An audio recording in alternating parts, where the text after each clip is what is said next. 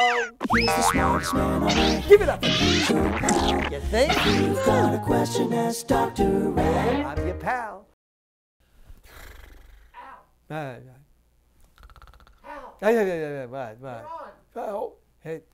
Oh, hello out there, and welcome to another spine-tingling episode of Ask Dr. Al. I'm Dr. Al, so I guess I'll be the one you'll be asking to me over here. So why don't we hit the old mailbox and let's see what we got. Okay, here's a query from Francis Tandalaya from Walla Walla, Washington. Francis writes, you know, I find the name Francis fascinating because it's one of those names which could either be a guy's name or it could be a girl's name. I mean, you don't know. It's one of those types of homogeneous names, which means sexless for you who don't know. But you know, it's so much different than when I was a boy and kids got real names like Dave or Mary or Charlie. The kids today get names like Giron or Catorce or The Edge, which brings me to that old saw about what's in a name. Because when you think about it, and I do, quite cerebrally from time to time, which after all is relative, or so I've heard. And that reminds me of my good erstwhile friend Schrodinger and his damn cat. But that's a horse of a different persuasion. But getting back to my main point, that what are some parents thinking about when they name their kids? I mean,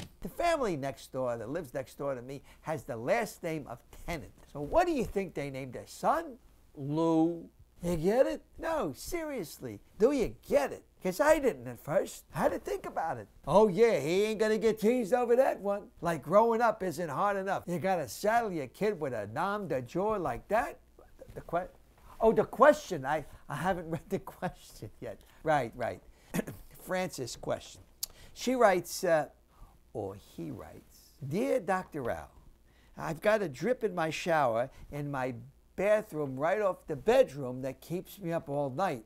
What can I do about it? Well, Francis, today is your lucky day. In fact, if I were you, I'd go out and buy a lottery ticket, which actually serves two purposes, you know. Not only do you have a chance to win like $1 gazillion, yeah, that's an actual number, but your purchase also goes to help fund our schools. And we all know that schools are pretty good places to learn stuff or even get educated. So you have a drip in your bathroom, which keeps you up at night.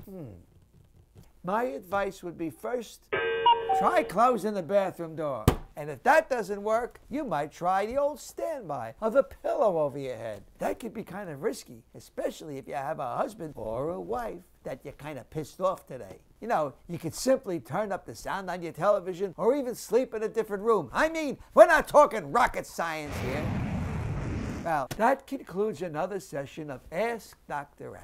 And remember, whatever your problem is, it's all relative. My head hurts, it's so funny. He's the smartest man on earth. I'm him. He's your pal. Talking to If me? you've got a question, ask Dr. Al. You'll know it, baby. Hey, I'd love to answer your question.